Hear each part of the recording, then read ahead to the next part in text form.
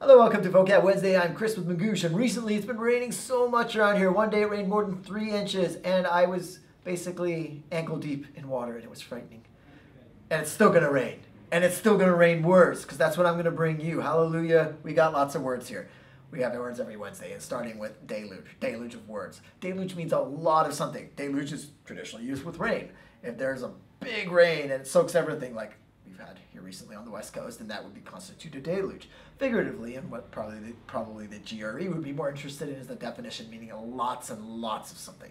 So if there have been a deluge of papers recently in scientific journals, that means a lot of papers have come in. So you can use it in many different contexts, not just deluge of words, because I got lots of words for you. Next one I have is sodden, more of a poetic word.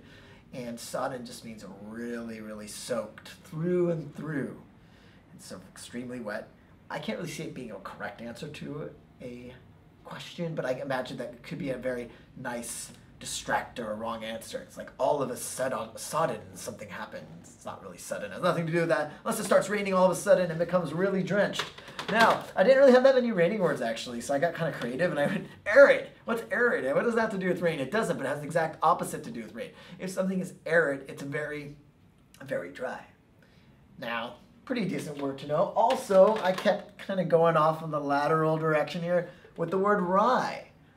What does wry have to do with dry? Well, it has to do with dry humor. It's the second definition of the word. So if someone is being wry, they're kind of being sarcastic in a dry way. Not really in a meany, sardonic way, but again, in kind of a light-hearted, dry way. So wry humor. I guess that was kind of wry. Me going from arid to wry. No, not really. Okay. Well, at least it rained words today. You got words. Hopefully you're sodden with vocab, and I will see you next week.